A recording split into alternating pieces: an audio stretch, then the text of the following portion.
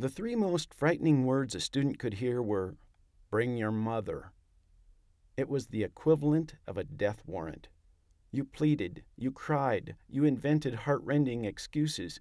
"My mother can't come. She's sick. She can't climb stairs. She's dying. I'm an orphan. I live all by myself. Bring my father? He died 4 years before I was born. He can't come. He works in Alaska. He comes home only on Saturdays. What did I do? Tell me. I'll never do it again. I never did it before, so I'll never do it again." Sam Levinson. The school system has a way of turning nice, middle-class conformists into raging wackos. No one is immune. One moment you'll be routinely filling out your request for an order request form, and the next moment you'll be trying to eat the chalk tray. So pay attention to these clues that suggest you may be losing your grip. You read over old administrative memos looking for insights into the meaning of life. You suddenly begin to savor the coffee in the school cafeteria. You throw caution to the wind and request 2 staplers in 1 semester. Art Peterson. Do you know the difference between education and experience?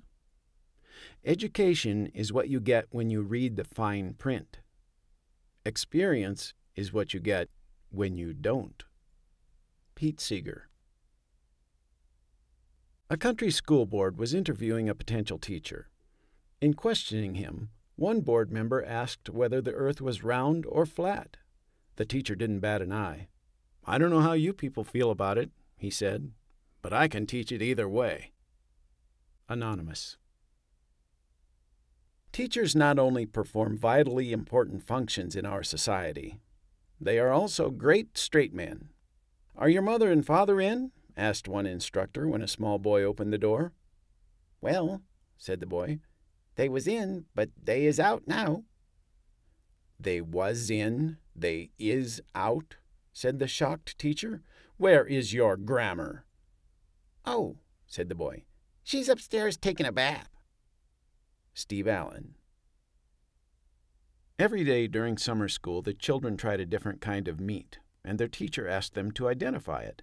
On a particular day, deer meat was served. No one could guess what it was. Finally, the teacher told her class, "Okay, I'll give you a hint. It's what your mother sometimes calls your father." Gerald jumped up from his seat and shouted, "Don't eat it! Don't eat it! It's jackass!" Larry Wilde. Here's what really bugs me. Teachers who give assignments like, "What I did on my summer vacation." What if you didn't have a vacation? What if you had a lemonade stand and worked all summer? And what if you only made $4 and some change, and the lemons and sugar and cardboard for the stand cost much more than you made, plus $2.60 for a broken punch bowl? Would I want to write about this horrible experience? I don't think so. Jane Wagner. On the first day of college, the dean addressed the new students explaining some of the campus rules. The female dormitory will be out of bounds for all male students, and the male dormitory out of bounds to the female students. Anybody caught breaking this rule will be fined $50 the first time. Anybody caught breaking this rule the second time will be fined $100. Being caught a third time will cost $200. Are there any questions? One student yelled out, "How much for a season pass?" Anonymous. I will never forget my first day of school. My mom woke me up, got me dressed, made my bed, and fed me. Man, did the guys in the dorm tease me. Michael Aronin. Old teachers never die.